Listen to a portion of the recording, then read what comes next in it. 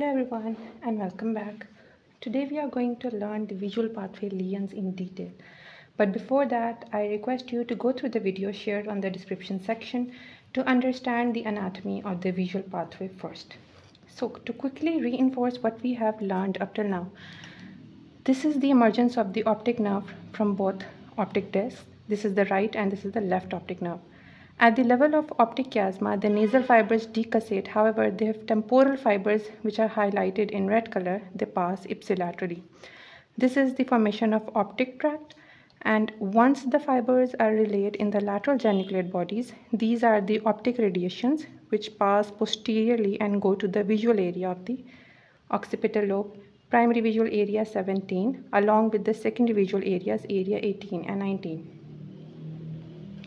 Now we need to understand how the image is formed on the retina. If we look carefully, this is the right field of vision, this is the left field of vision.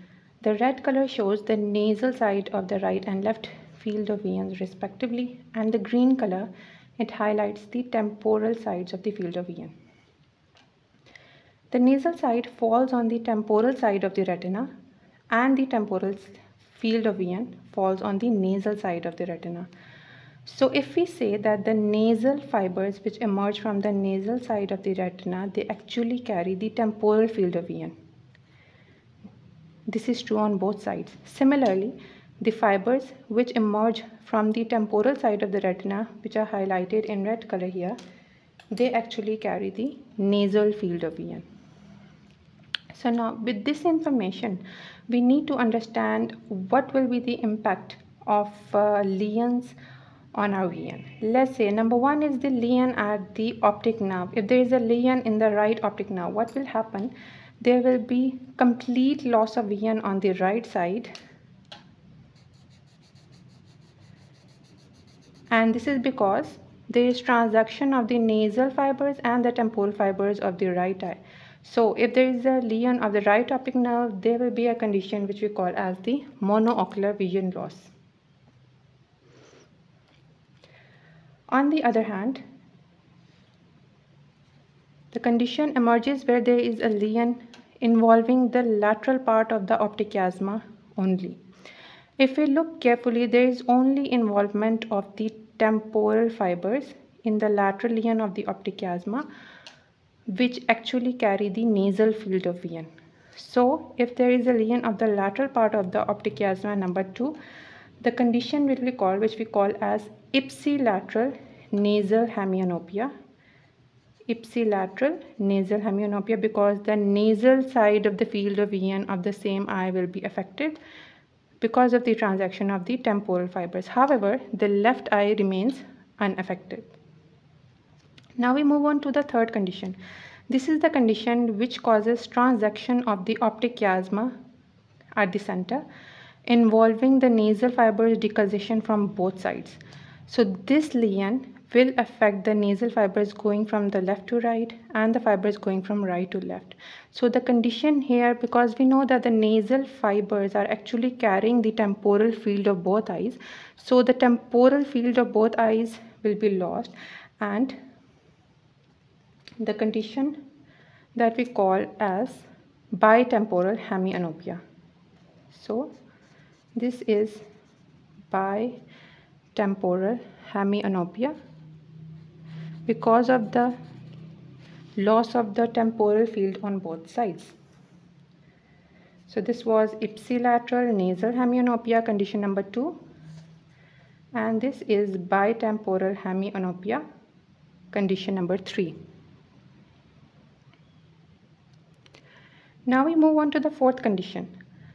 This condition needs to be understood really well, because if you notice that this shows the lesion of the optic tract, and if we focus on the fibers, the optic tract carries the temporal fibers from the same eye, but they carry the nasal fibers from the opposite side. So the lesion of the temporal fibers of the same eye means loss of the nasal field of the same eye, and lesion of the nasal fiber means loss of the temporal field of that eye.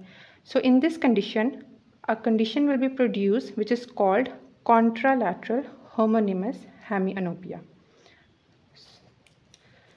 This condition will be contralateral homonymous hemianopia.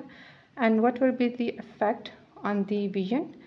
It will cause the loss of the nasal field of the same side and loss of the temporal field of the opposite side. Now we move on to the fifth condition, which shows the lesions of the optic radiations. 5 and 6 both show the lesions of the optic radiations, but at 5 we have the lesions of the upper fibers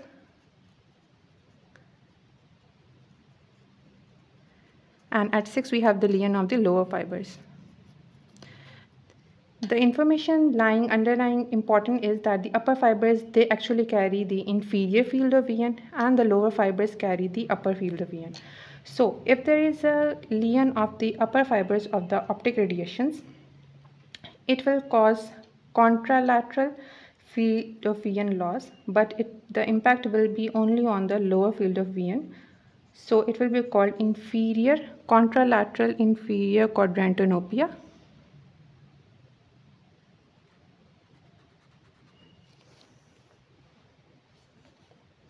This condition will be contralateral inferior quadrantonopia. And the underlying reasoning behind is that the upper fibers, they carry the lower field of vision fibers. So the lower field of vision will be impacted, and because the optic radiations, they are also carrying the temporal fibers from the same side and the nasal fibers from the opposite side. So the impact will be similar to the contralateral homonymous hemianopia, but it will involve only the lower field of vision. Similar will be true with the lesions of the lower fibers of the optic radiations, but in this case, it will cause the contralateral superior quadrantonopia, loss of the superior quadrant field of vision, condition number 6. Now we move on to the last condition, 7, which shows the lesion at the level of the visual cortex. So what will happen if there is a lesion at the level of the visual cortex? The condition will be similar to the contralateral homonymous hemianopia, but in this condition there will be sparing of the macula.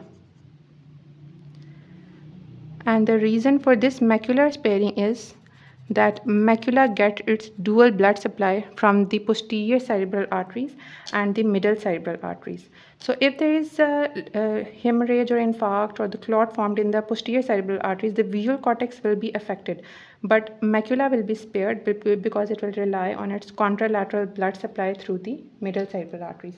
So in this condition, contralateral homonymous hemianopia will be produced, but it will be produced with the macula sparing. Thank you. I hope it will help. Best of luck.